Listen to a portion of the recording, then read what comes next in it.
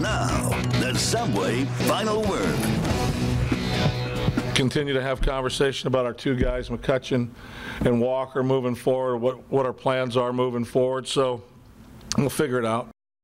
Good evening and welcome to the Final Word, the Subway Final Word. I'm Albie Oxenreiter. This is the show that invites you, the fans, into the conversation. Get your opinion on TV right here every Sunday night. And let's get started. The panel for tonight. Welcome back, Mark Madden, the afternoon host at 105.9 The X. Always a pleasure, Albie. Mark Caballi leads off the Trib Total Media duo.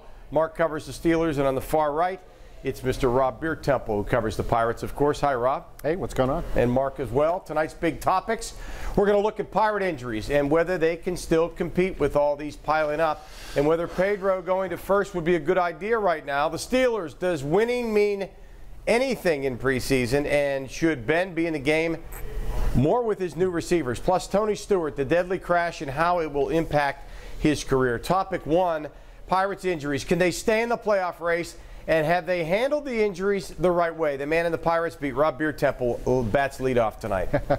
Well, I think sure they can hang in the race. Can they win the race is a completely different matter. I mean, this is not a NL Central race for the ages. There's not a lot of really classic teams in that division this year. There's a lot of teams that are beat up, just like the Pirates are. And the Cardinals have been playing without Yadier Molina for forever, it seems, ever since he got hurt. So I think the Pirates can probably overcome some of that. They can make it interesting. Whether they have the guns to get into the playoffs is a big question. And then certainly if this situation continues, if they do somehow get a wild card, get into the playoffs, I really don't like their chances of going anywhere with it. Mark Madden. I think as long as they do what they're doing, which is play 500 baseball with Kutch out, they're going to hang in the playoff race. They need to get Kutch back soon, make no mistake. They need Garrett Cole to come back soon. They need Liriano to keep pitching like he's pitched since the All-Star break. But why do we keep talking about them making the playoffs? Shouldn't we be talking about them winning in the playoffs? Just squeaking in, getting that wild card game, maybe winning it. I know it sells, but they just don't have top of the rotation pitching like you need to be successful in the postseason. So I think they may make the playoffs. If Kutch gets back soon, they probably will make the playoffs. But to what end? Will they win in the playoffs? Not with what they got. I think not. From Mark to Mark, Caballi. See, I'm done counting them out. I've counted them out about 4 or 5 times this year, and they seem to always make, a run at it. And this is no different. Of course, they need to get healthy. You can't be having a couple of your big bats out of the lineup for an extended period of time. But the other part of the question is, did they handle these injuries okay? I think they have. I mean, you don't want to put Andrew McCutchen on the 15-day DL, and he's healthy in 7 days, and all of a sudden you got to keep him on the sideline for 7. Same goes with Neil Walker. I have to believe these guys are close. If they weren't close, they would have been already on the DL. So I have no problem with what Hurdle's doing, how he's handled these injuries. Well, he's done the best he can, but guys like Martinez, he's just not a major leaguer. No, absolutely. What are you going to do, though? Years ago, I mean, Walker's back acted up in September a couple of years ago.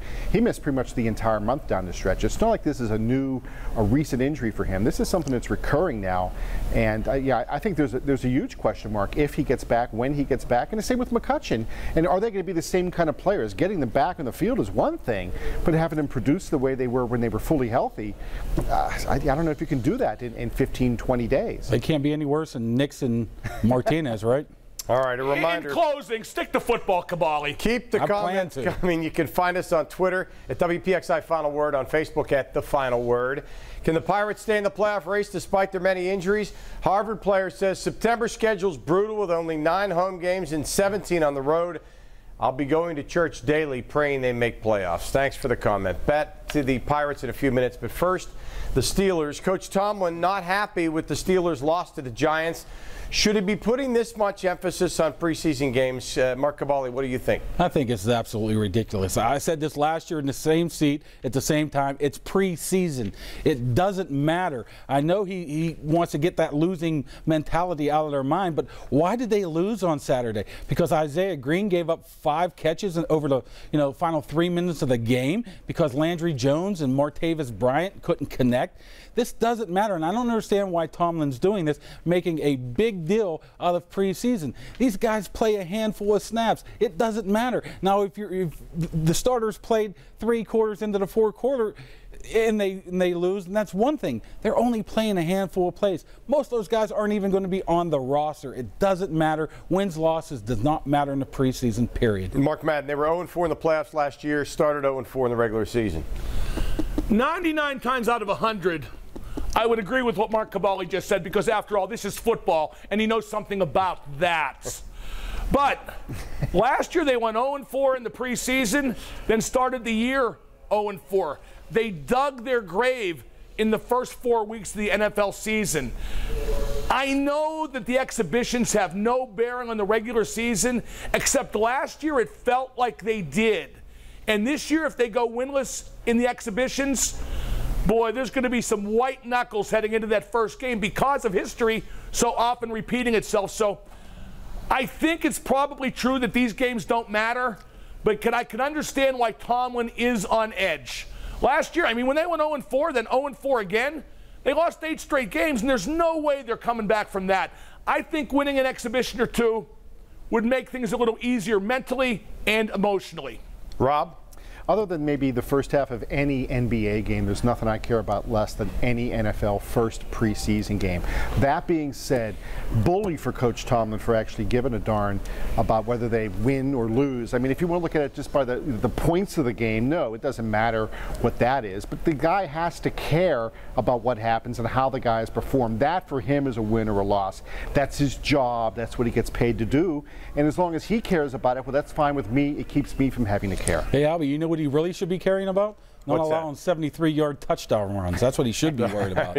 Steelers had the day off. They're back to practice tomorrow at St. Vincent. Up next, back to the Pirates. Should they be toying with Pedro going to first base at this point in the season? A Twitter comment on that. Whatever it takes to get Pedro's bat into this injury weekend lineup is fine by me. That's from Pittsburgh Sports Nation. The panel debates that topic next as the Subway Final Word continues.